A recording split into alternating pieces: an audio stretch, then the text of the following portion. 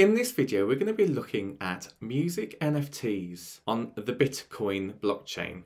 So let's delve right in. Hey everyone, this is Barry from Music Tech Info. Hope you're doing well. So it's been a while since I've done a video. Apologies, I've been very busy. My life is just kind of a bit crazy past couple of weeks. And sometimes it can be very challenging as a YouTube creator to find what to choose next. I mean, I've got a ton of different AI tools that I wanted to cover, but being completely honest, there's so many, it was like, how am I going to do that? And haven't really got the time. And then I really kind of missed music NFTs. And then I realized that Bitcoin have recently launched in terms of being able to have NFTs on the Bitcoin blockchain. And then that started getting me thinking, well, actually, how can we release music NFTs on the Bitcoin blockchain? So that's what I want to talk about today. So what you'll see on your screen at the moment is Gamma.io. So this is one of many of the different marketplaces that currently stand on the Bitcoin network. Now, what I really need to talk about and explain is that we are super early in this space. Now, I know we are typically early in the NFT space in the music industry anyway. However, this, as you know, Bitcoin has only ever been currency in the past. Whereas now they've decided to improve the functionality of what Bitcoin can actually do by introducing their own NFTs. And there are a lot of limitations to these NFTs. We're very early in the technology of this. The speed of the blockchain can be quite slow. It can be very expensive at the moment to mint an NFT, purely because of the amount of people that are trying to join the bandwagon, a bit like myself, in terms of doing this. But probably the biggest pitfall of blockchain NFTs on Bitcoin is the fact that the file sizes are currently way too small. So we're having a look at Gamma.io, and I'll go into some of these collections in a second. So Gamma.io is where I'm currently at. And if I go to Ordinals, which is all about the Bitcoin aspect of NFTs, you can create what's called a new collection mint, and within that you've got inscriptions as well. So if I want to create inscription, okay, what we're presented with is what we're able to inscript on the Bitcoin blockchain. As you can see, we can have a single image, we can have bulk images, we can have text. Where's the music? Where's the video? And the reason for that is because if I click on single image, you can see that it explains about uploading this image file to the blockchain of Bitcoin, which sounds fantastic. But then what you'll see, what it accepts is WebP for like web pages, JPEGs, very small file sizes for images, PNGs, vector files, and GIFs. And down the bottom is the biggest pitfall to music NFTs on this blockchain, is because it says Bitcoin block space is limited. So we may resize, compress, and convert your image file to this format. Fair enough. For best results, keep your still images under 60 kilobytes and your GIFs under 200 kilobytes. Now, I cannot explain enough how small those file sizes are. When it comes to music, you're talking the megabytes, not the kilobytes, which is obviously 100, or is it 1,000 kilobytes to a megabyte? Anyway, it's incredibly small. So you can see what file types are supported on this marketplace, which is great. And then it talks about the file sizes. Currently, it's not accepted, but they could allow up to 10 megabytes plus.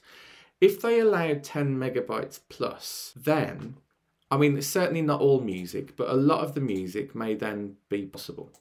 So for example, a full track, an MP3 full track of a retro generation that I did was 10 meg, okay?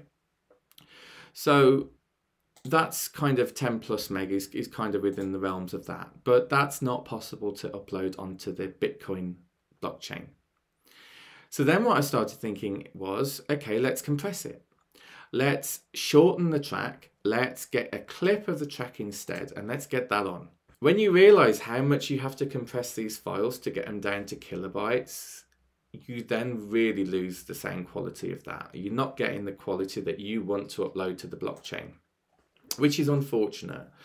So the only way around this is to basically, well, you can't, because you can only upload pictures.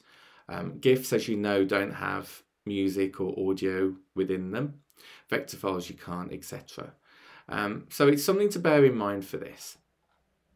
Now, when it comes to images, when it comes to NFT art, then yes, that's very possible to do, because what you can do, you can use various tools on the internet to actually turn them into JPEGs. You could go to canva.com, for example, which is where I produce the thumbnails for these videos, and then you could do it that way. But what I have found is a workaround. That rhymes. And so I found the workaround, and the workaround I'll come to in a minute. So if we have a look at the ordinals at the moment, and we have a look at top collections, this will give you a bit of an idea of the Bitcoin NFTs that are trending at the moment and what is currently possible on this blockchain. So you've got Bitcoin punks, you've got mega points, frogs, monkeys, pixels, blobs, noun punks. If I go to the main page, you can see some examples of these. And yeah, this blockchain feels to me as though it's in its infancy at the moment. It feels like if you're in the UK, you'll know a BBC computer, a microcomputer, the like 2-bit computers, the 4-bit computers that, you know, you had floppy disks. It's very, you know, basic in that respect. So I was kind of on a downer really, because I was looking for music NFTs. But then all of a sudden you start seeing music NFTs, and I started thinking, hang on a minute, let me check this one called Worry. Okay, so they're using the currency Stacks STX. This is all new to me as well, so I'm sorry if it's a bit confusing. Let me just play a little clip of this track, very small clip of this track. Can you see that's 2 minutes 24 long? If I go to the middle of it, it's a full song. So how are they doing that? How have they got a full song as an NFT, as a music NFT on the Bitcoin blockchain? And then it occurred to me, they haven't. What they've done is they've done it via Stacks. So Stacks, if I go to stacks.co, this is a Bitcoin layer for smart contracts, okay? So that means that you can create your own smart contracts. You can have your own music NFTs via Stacks, okay? And it will use the Stacks layer on the Bitcoin. So that's basically what it is. So think of it similar to Polygon on Ethereum. It's just a good workaround to be able to do that. So you can see here, Bitcoin NFTs, NFTs secured by Bitcoin are exploding on the network, find NFTs. So that is the workaround. And what it uses is this Bitcoin layer. It's using something called SBTC. So BTC is Bitcoin, and S is the security of that. And it's all decentralized, which is really exciting. So it's a way to actually do that. So let's say, no, we'll get to that in a minute. So just to explain, on gamma.io, you've got ordinals, which is all on the main Bitcoin blockchain layer, okay? Then you've got a fork of that, which is Stacks, which is its own layer within the Bitcoin. So that's how it's done as a music NFT. Now, as I say, let's have a quick look at the marketplace for ordinals. So obviously these will just be pictures, text or vector files or GIFs. And this is the kind of thing that we are seeing at the moment. You can see on the gamma.io on the marketplace, you've got verified in a blue tick. You can click on an NFT. You can see all of the information as you typically would, in terms of what it's listed for, what the history of it is, what all of the metadata is, and a description. And that's pretty much it. When it comes to Stacks, on that marketplace, you'll see, okay, if I go to, I don't know, recently sold, that's a good one to check, isn't it? Then we've got all of those, and you can probably see that the file sizes of those are far larger, and that's because they're using Stacks to actually do that. They're really cool, aren't they? I like those. Brilliant.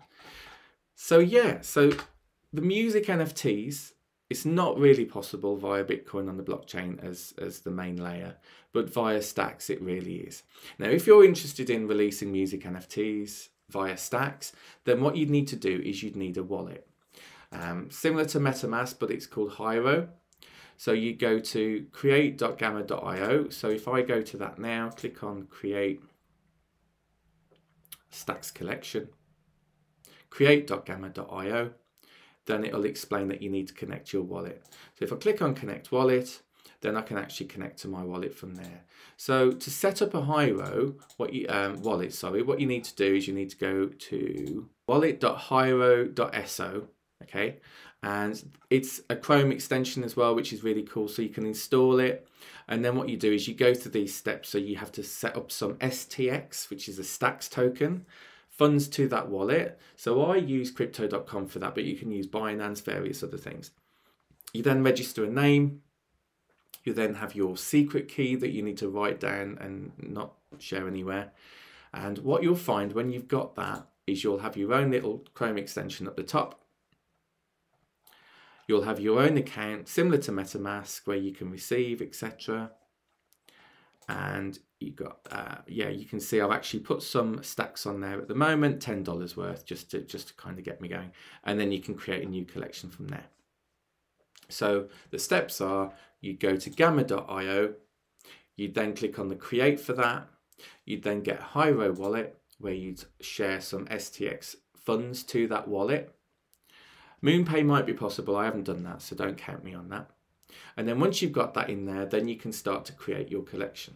One of the things that I found really exciting about having Stacks via Gamma is that when you go to Stacks and explore collections, you'll actually see that there's their own music section, their own music category, which is great to see, because I know even OpenSea's been struggling with that. They keep taking it down. I don't know if it's a bug or what, and it's just causing nightmares.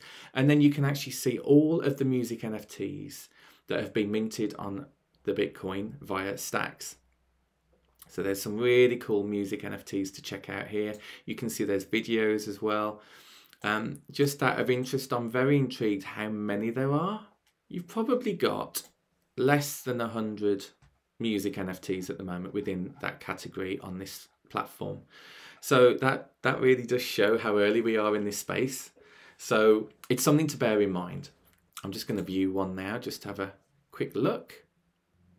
So this is a collection and it has one music NFT within that. And then it's a minute file within that. It hasn't been sold before. The collection was published 9 months ago. There's no floor price. It's currently not for sale. Okay, let's go back and have a look at another one. So yeah, here's another example here. Not listed for sale. But you know, it's interesting because you can still make offers and it could be an auction. It may be that it's sold. So I just really like Gamma.io as a platform, and it's just so nice to see music NFTs on here, because I do sometimes feel that we are not at the front of the stage and it can be a bit frustrating when it comes to NFTs.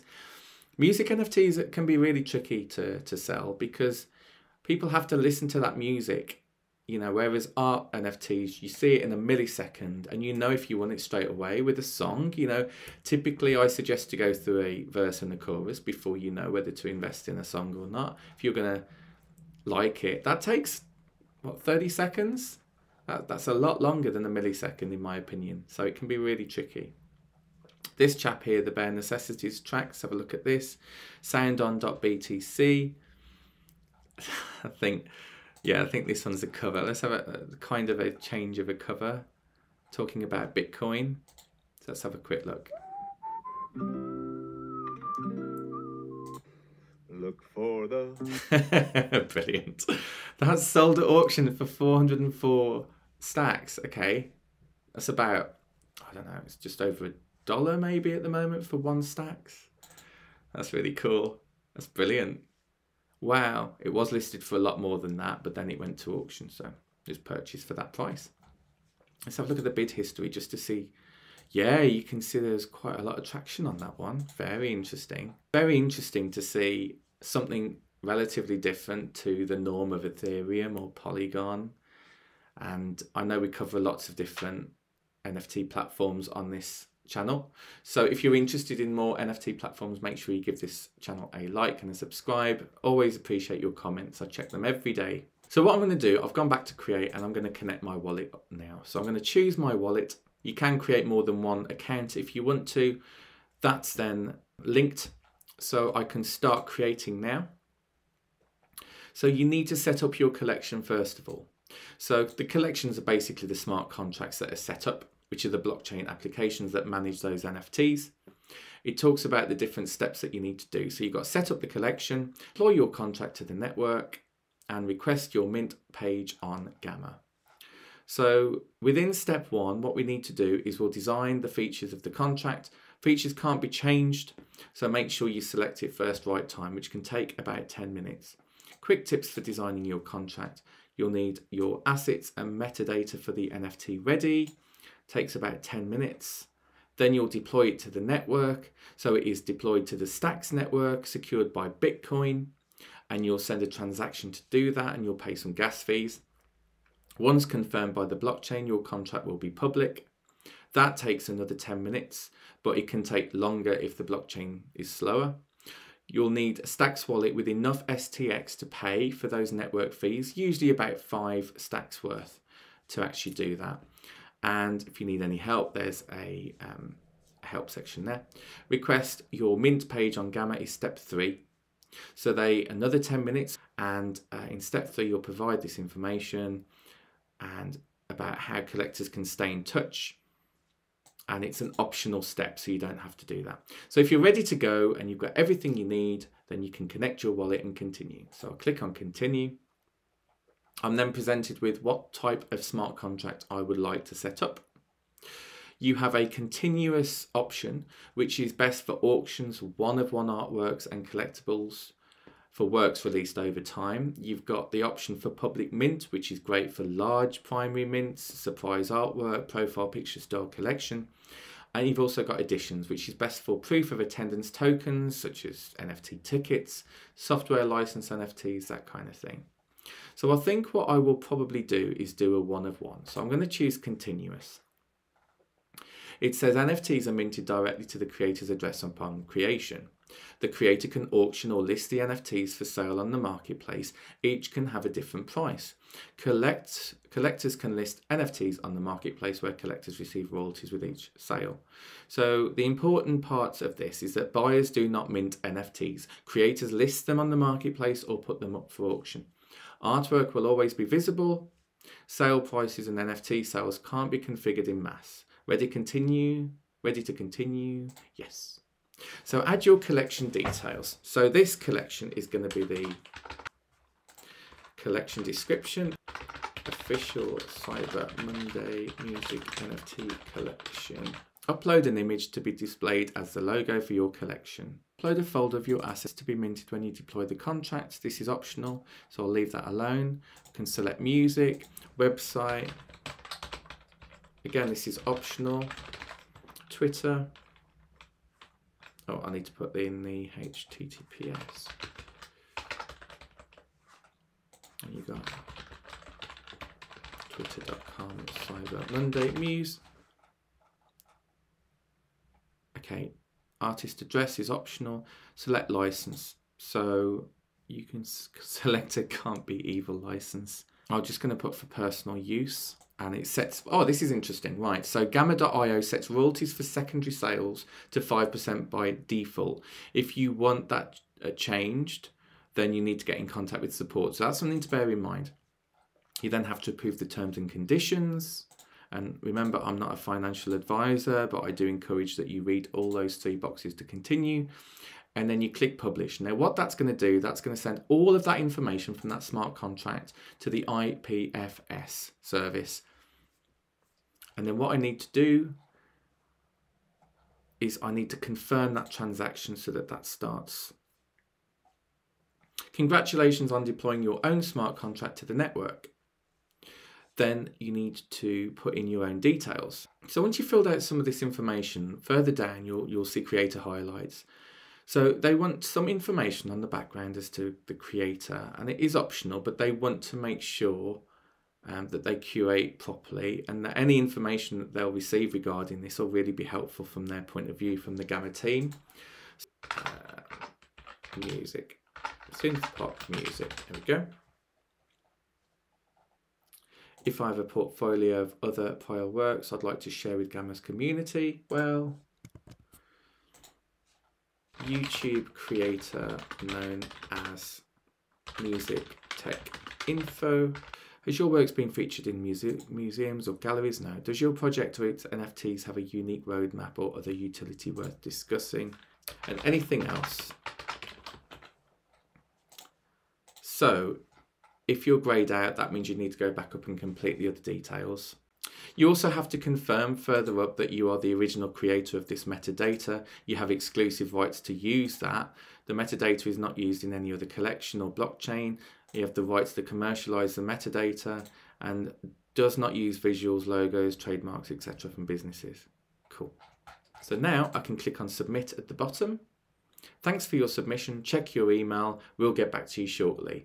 So the idea is that now they're going to check all of that information from their point of view. Once you get the go ahead, you'll receive an email and then you'll be able to actually mint your first Bitcoin music NFTs. How exciting.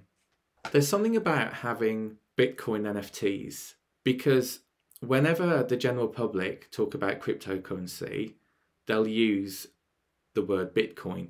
That's what's in people's heads.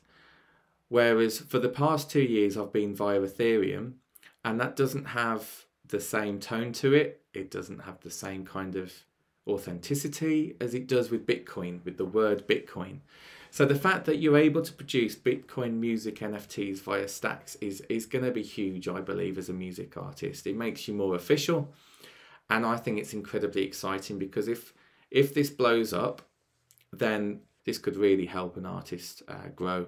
And looking at how many music NFTs there currently are, there really isn't that many.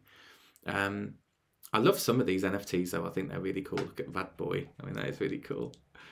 They seem fairly reasonable as well. And it's just the fact that you've got your own music section within Explore Collections, which I'm very excited about. You've also got collectibles. You've got fine art. Ooh. Photography. Look at that poor pigeon. Communities. Yeah, this is more about the projects really, isn't it? And then utility. Bitcoin monkeys. 3D stacks parrots. There is also the Bitcoin naming system as well that you might want to look into if you're interested in reserving your name. So there you have it. Let me know what you think in the comments. Hope you like this video and it's given you a bit of an insight into how these Bitcoin NFTs are going to pan out. And I'll speak to you on the next video. Take care. Bye.